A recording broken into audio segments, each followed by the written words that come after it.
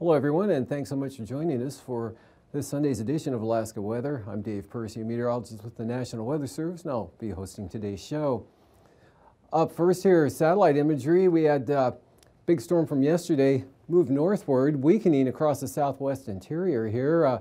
Areas of snow over the Yukon Delta and on up in toward across the Nulato Hills.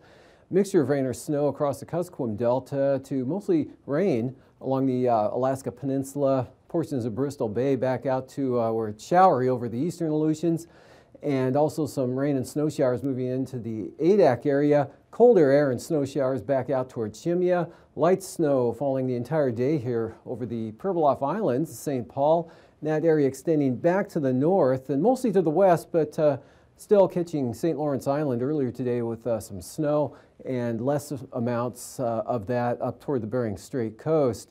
Back to the west, had a break come in over south central Alaska today with some sunshine across the Kenai Peninsula into northern Cook Inlet, and areas of smaller areas of clearing up to the north. The main boundary right through here now, and snow falling the entire day across portions of the Copper River Basin.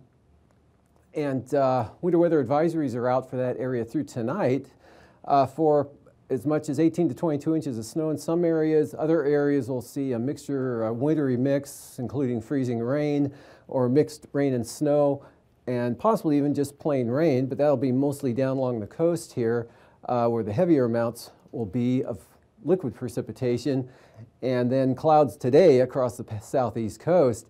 And you can see basically a south to north flow here carrying all that moisture from south to north. Another system developing here will be moving up here over the next 12 to 24 hours, coming right up into south central Alaska. So don't look for as much sun tomorrow as what we saw today here in Cook Inlet, the Kenai Peninsula, and those areas.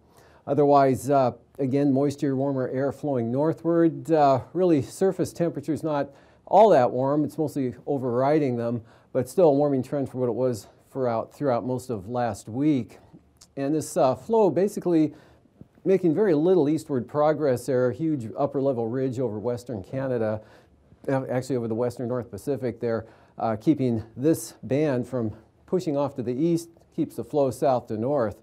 And on the chart today, you can see not much in the way of any precipitation here north of the Alaska Range, other than maybe a few scattered snow showers or light flurries up along the boundary itself. But that's about it.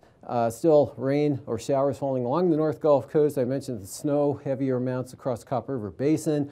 Mixture of conditions here from the Alaska Range back out toward the Bristol Bay area, Kuskokwim Delta, mostly snow falling across the Yukon Delta, and a band of it here from Bering Strait to St. Lawrence Island, southward to the Pribilofs today. And rain showers, west-southwest flow here, bringing the snowfall levels high enough to produce rain at the sea level locations there on Alaska, and then the colder air coming down from the north here, changing that back over to snow out towards Shimya. Pretty gusty winds here across the southwest interior, anywhere from 20 to 30, 35 miles an hour. Some areas seeing some gusts up around 40, but that all in a diminishing trend here this afternoon as that 64 millibar low continues to weaken and track up to the north. Along the frontal boundary itself, we've got another development down here, which tonight's forecast to pull up to the northwest here, and that'll begin to increase the wind along the eastern North Gulf Coast and across the panhandle as that frontal boundary sort of, which never really actually pushes through, just stays near or off the coast there. And so that's going to bring the more moisture up into the Copper River Basin, and possibly some light stuff getting north of the Alaska Range along this warm frontal boundary here into the eastern interior, 40-mile country, possibly up toward Eagle. Basically dry, just some scattered rain and snow showers along the Alaska Range, rain showers for Kodiak Island, but the central interior dry on up to the Arctic coast, where you'll begin to lose the clouds the farther north you go. And it'll be mostly clear up there for the North Slope and the Arctic coast. And kind of offshore flow will keep the clouds in, but the snow out here, mostly across the northwest coast. Still a chance of snow or snow showers with the Seward Peninsula tonight. That low slowly tracking northwards and keep conditions pretty unsettled out here in the west. Mixture of rain or snow, again, Bering Sea, Pribilofs probably in the form of snow, with areas to the south and southeast, which include the Alaska Peninsula and eastern Aleutians. Whatever precipitation falls will be mostly in the form of rain. Could see mixed conditions and mixed rain and snow showers all the way out west. And then for tomorrow, the flow out here actually becoming a little more westerly, so don't look for any big push of cold air. So keeping in the mixed precipitation zone there for the Aleutians in the form of scattered rain or snow showers. A trough coming across, so pick the snow showers up a little bit. Really not all that strong of a feature there, but look for rain and snow possibilities to increase there for the eastern Aleutian areas and eventually into the Alaska Peninsula. Accidentally hit the off switch there. Anyway, that low coming northward really weakens, moves into south central Alaska. Could see maybe up to ½ an inch of snow. Anchorage tomorrow. Be kind of a mixture depending on your elevation. But more moisture coming into the Copper Basin, and some good drying behind that in the afternoon, breaking out the sunshine again, sort of like today here for the Kenai Peninsula, back down toward Kodiak Island, diminishing precipitation for the North Gulf Coast, but for the Panhandle, we've got this next system rolling northward here again, following the jet from south to north, so rain starting south, spreading north throughout the afternoon. Another increase in the winds on the south coast first, and then working northward as well. North central interior, pretty dry, maybe some clearing, isolated flurries or snow showers up over the northeast. The Arctic coast looking pretty good. And there is a chance now of some snow back to the northwest coast there as that whole thing shifts up to the north, weakening now down to 982 millibars. And out to the west, not much, just again, more of a westerly flow now instead of northwest to southeast. So a couple of troughs keep it showery and a little bit unsettled out in that area. Taking a look at Tuesday, next storm finally pushes in, but staying way out to the west there, affecting just Shimmy and Attu. Late in the afternoon, pick the winds up a little bit, bring a chance of rain or rain and snow mixed into the interior or into those areas. With this weak low developing and mostly snow with that, but that'll be north of the Adak-Atka area. But with the trough extending south, you'll see a chance of rain or snow with that, better chance actually. Scattered snow showers to the eastern Aleutians, or rain and snow showers there kind of right on the edge.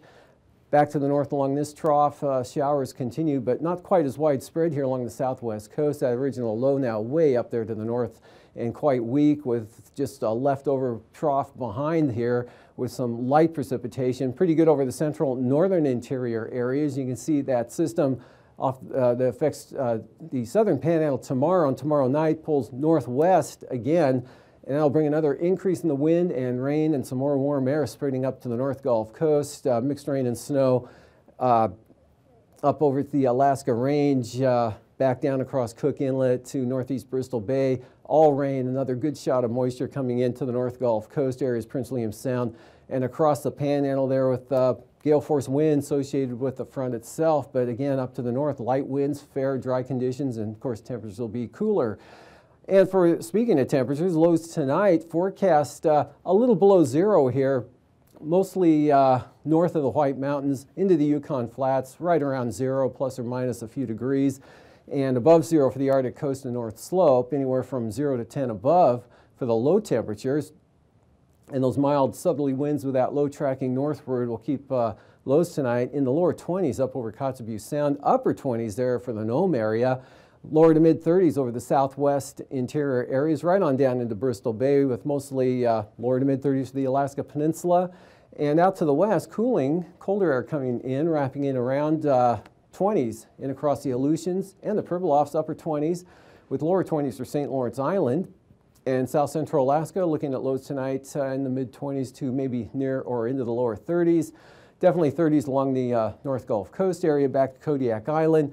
And lows quite mild there for the Panhandle, anywhere from the mid 30s to as high as the upper 40s there in the Port Alexander Sitka area. And for Monday afternoon highs, shaping up in the 45 to 52 degree range here for the southeast coast. Definitely the warmest spot in the state will be those areas. And maybe some mid-40s showing up now along the North Gulf Coast, like around Cordova. Otherwise, mid to upper 30s, inland areas, south central Alaska, Copper River Basin, anywhere from 28 to 35 for the highs. North of the mountains, teens for Northway and Tok, but Eagle could pop up to 35. And teens or near 20 in the central interior, with mid-teens along the Arctic coast. East side there, Kaktovik could reach 20 degrees, otherwise in the 30s for the Seward Peninsula area, and down across the Yukon and Kuskokwim Delta, with the Monday afternoon high near the frost point there for St. Paul, lower to mid-30s for the Aleutians. And then for the lows Tuesday morning, near zero through the Yukon Flats, down in toward 40-mile country, generally 5 to 15 over the Copper River Basin, or from the Copper River Basin up into the Tanana Valley. Out west, mild or mid-20s for the lows again for the Seward Peninsula. North side, though, Kotzebue Sound, Selawik Valley, right around the 20-degree mark. Single numbers up over the North Slope and the Arctic coast, with mid-20s for the Pribilofs, upper 20s to lower or mid-30s for the Alaska Peninsula area. And then again, cooling as you head west here, 24 for the low for St. Paul, 30 for Unalaska, falling into the mid to upper 20s here from Atka all the way out to Shemya and Attu. And taking a look at high temperatures for Tuesday afternoon, in the teens to lower 20s from the Tanana Valley, but mostly in the mid to upper teens from there northward on out to the Arctic coast, and 40s again for the Panhandle. And now, aviation weather around Alaska. Taking a look at our first significant weather chart here, IFR in the red from the Bering Strait, St. Lawrence Island, down across the Yukon Delta coast, inland, and a little bit back to the western Nunivak Island and over the southwest mountains. Lots of areas of marginal VFR, Bering Sea and Aleutians, to just plain VFR for Adak and Atka starting the day out on Monday. IFR here, Talkeetnas, across the central southern Copper River Basin down to the Coast Range. Marginal VFR along the North Gulf Coast into the Panhandle. Northward across 40-mile country in Yukon Flats, to some VFR with the central interior. Tomorrow afternoon, areas IFR here, back from the Bering Strait, over St. Lawrence Island into the Yukon Delta, and then along the Kuskokwim and Alaska Mountains there, with Alaska Range, with some IFR now up in over northwest Prince William Sound. Patch of it up here over the central interior near the White Mountains, and then farther north there toward the Brooks Range. Southeast coast here, not too bad. Some leftover marginal VFR in the afternoon over the northern areas. VFR to the south with the marginal stuff right along the coast. And then for Tuesday morning, areas of IFR, or pretty solid IFR actually there from about Licktock on over to Mackenzie River Delta area, and then along and just south of the central and eastern Brooks Range. And some marginal VFR, again, up to maybe as far north as Eagle, southward into the Gulf of Alaska and eastward across the Panhandle. IFR, lower conditions here across the southwest from northeast Bristol Bay and the Aleutian Range right up into the Kuskokwim Valley and the mountains there back to the coast in areas, also some areas of up there around the Bering Strait and the Seward Peninsula. Looks like VFR there, Adak, Atka, Nikolsky to Unalaska and Dutch Harbor. Looking at Tuesday afternoon, big swath IFR now here from north to south from the western, along the Arctic coast, southward across the western interior, right into Bristol Bay. Marginal VFR here covering just about all of the interior now, except for a patch up there over the Brooks Range. IFR seems to be on the increase out here over the Aleutians, especially the southwest Bering, but the Pribilofs in the marginal VFR zone, as well as the Alaska Peninsula and the Gulf of Alaska to the southeast coast. Passes Anatuvik and Atigan, both VFR throughout the day tomorrow in both approaches. And for Lake Clark and Merrill, marginal VFR here, and lowest conditions again, eastern entrances, VFR off to the west. And for Rainy, starting out marginal, gradually becoming VFR into the afternoon. Windy, marginal VFR tomorrow. Isabel, marginal, slow improvement throughout the day. And for Mentasta, same trend and forecast. For Tanita, starting out IFR, possibly becoming VFR, or probably will become VFR in the afternoon. And for Portage, IFR to start with, possibly becoming VFR by late afternoon or early evening. And for Chilkoot and White, improving trend, IFR to start, improving to marginal. And for the freezing levels here, quite a gradient now over along the eastern border here, down in across the Panhandle, 2,000 feet right through about the central Tanana Valley down to the Prince William Sound area. And then you've got sea levels as high as 8,000 to 10,000 feet with that upper level ridge over western Canada. And we'll see icing. Probably nothing too, just isolated moderate icing, rime icing here. I don't think it'll be, the moisture seems to be cut off enough. There won't be any considerable moderate, but in this zone here over the northern panhandle, back into the Copper River Basin, gets kind of scattered out as you get up to the Alaska Range.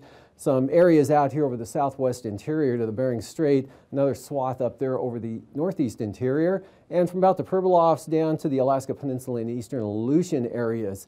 And moving on to the jet stream, here's that big upper level ridge here over actually western North America and the high freezing level associated with it. So southerly flow about 90 to 100 knots here, still bending around this low that's pushing in, breaking underneath that ridge toward the west coast. And so we still have southerly flow there, keeping the moisture locked into that area. A weaker southerly flow back across Kodiak Island into the central interior. Big trough over the Bering Sea. And taking a look at the 9,000-foot wind flow chart, we've got not too bad in those winds, northwest or west-northwest, 20 to 25, and maybe even down to 15 for the central Aleutians. Strongest wind south to north here as this low lifts northward, higher pressure to the east. Good gradient right over the interior, 20 to 25, as high as 35 to 40 knots here up over the Seward Peninsula.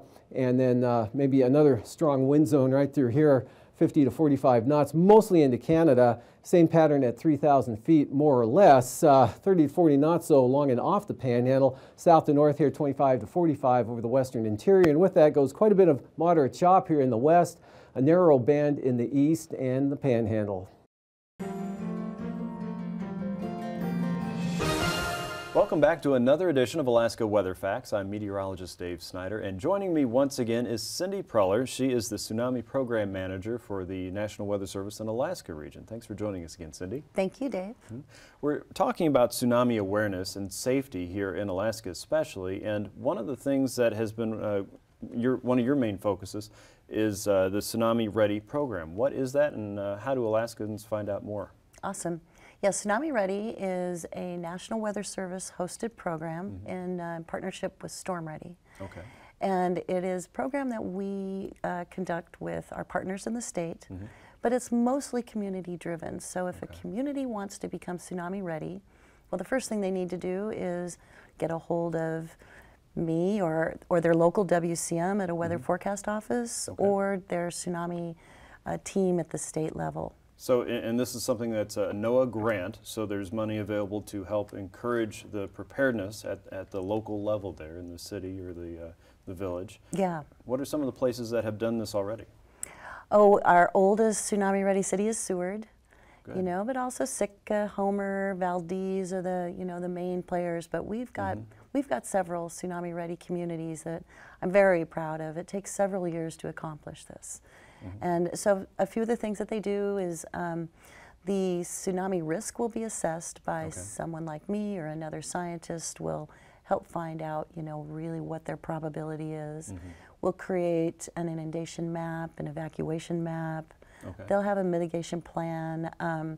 We will set up some partnerships with the schools, make an evacuation shelter, and then they need to practice. But it is the city that owns the program, really. It's up to them. And many cities would like to have sirens, and so we help them get those, and, you know, and they practice. They have to practice. Sure.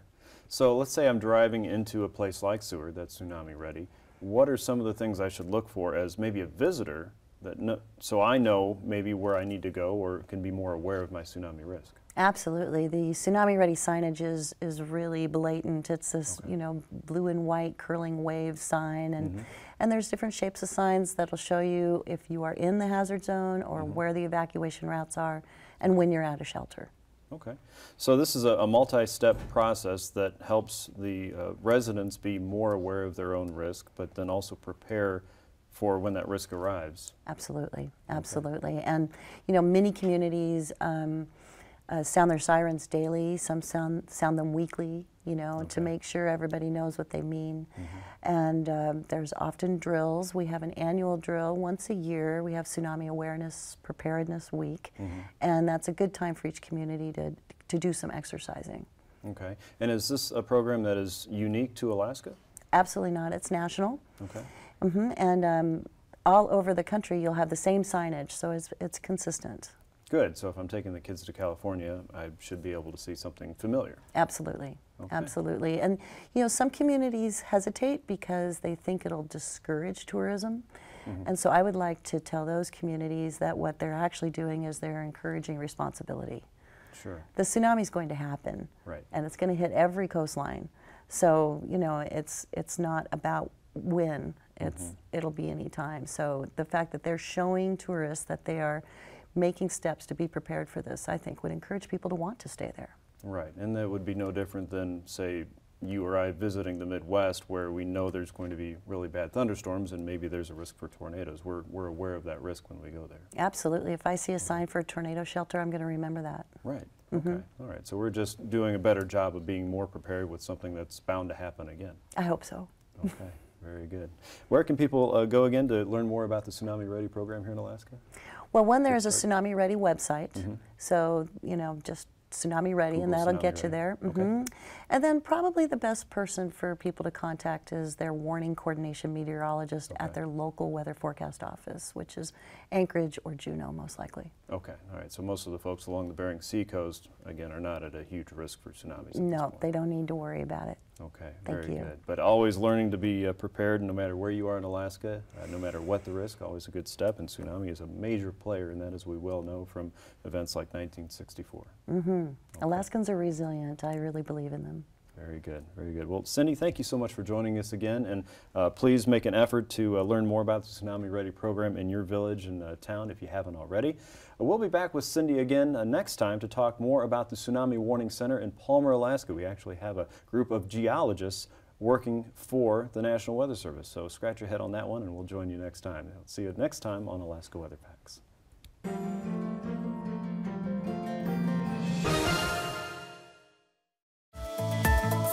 And now, marine weather around Alaska.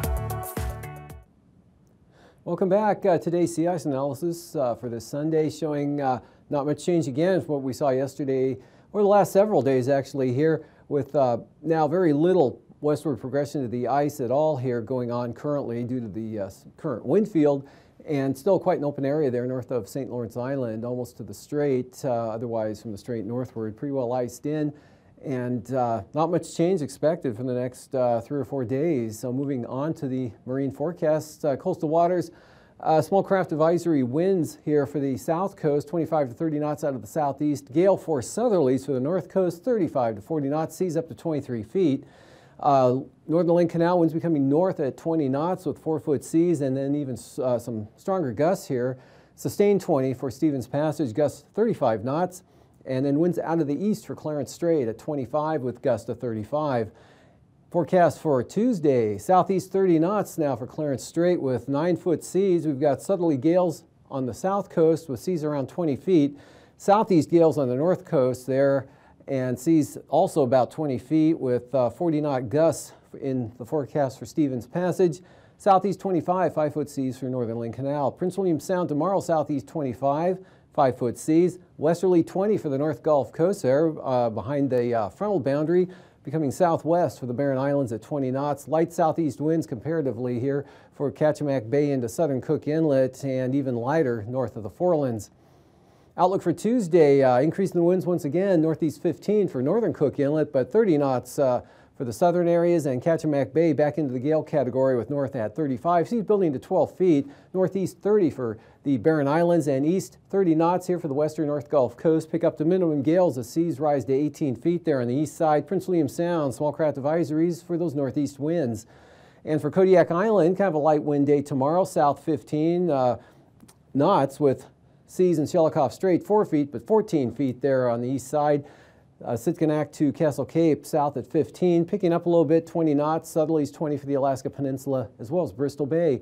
And then for Tuesday, north 20 for Bristol Bay, northwest winds 20 knots across the peninsula with 7 to 8 foot seas. Small craft advisories from Sitkinak to Castle Cape for those north 25, and 30 knot winds now to the north and northwest for Shelikof Strait and Kodiak Island. Eastern Aleutians, Fox Islands, west at 20, west-northwest at 20, with northwest at that speed back towards Adak and Atka, with 10-foot seas. Small craft advisories here, 25 knots out of the northwest for those western zones. And then for Tuesday, west 25 here west of Adak, southwest 25 closer toward Chimney and Attu. Otherwise, westerlies 20 to 25 from Atka Island become northwest 20 to 25 here across Unalaska Island. And for the southwest coast, north of Nunivak Island, light southwesterlies, but south of Nunivak Island, south at about 20, northwest 20 for the Pribilof, St. Matthew Island, south 25 for St. Lawrence Island with 8-foot seas. Those really lighten up the next day on Tuesday with becoming west at 10, seas subsiding to 4 feet. Northwest 15 here from north side of Nunivak Island out to St. Matthew Island, down across the Pribilof, seas down to 6 feet. North 20 south of Nunivak Island. Eastern Beaufort Sea coast, easterlies 10 to 15 knots, about 10 knots for the central coast, 15 for the west side, so not too bad wind-wise tomorrow for those areas, but picking up from Cape Thompson south to the Bering Strait, east at 30 knots. And then those become southerly and come down to 20 knots from the strait here all the way up to Cape Beaufort, and then southeast 15, western and central coast to east at just 10 now for the eastern coastline. For tonight again, next system coming northward here after the break this afternoon. Just some lingering rain and snow showers along the Alaska Range. This low continuing northward, continuing to weaken, so the wind and snow and showers will slowly be subsiding, but continuing throughout the night here in the west. And winter weather advisory after the Copper River Basin tonight into tomorrow. More moisture streaming northward, probably pick the snow back up again. So 18 to 22 inches possible in some areas, and also some freezing rain as well. Rain and wind and back across the Panhandle and the North Gulf Coast. Then for tomorrow, still showers becoming more scattered and isolated here, especially across the Kuskokwim Delta to probably ending for Bristol Bay. And breaking out to some sunshine, Kodiak Island, and in the afternoon for the Kenai Peninsula as that system weakens and moves inland. Look for areas of snow across south central Alaska, and again on into the Copper River Basin. More rain for the Panhandle. That whole system lifts northward on Tuesday. Thanks for joining us. These forecasts are for planning purposes only. Call 1-800-WX-BRIEF for a formal pre-flight briefing. Always file a flight plan before you go flying. The U.S. Coast Guard Auxiliary urges you to leave a float plan with a friend or the harbor master before you go boating.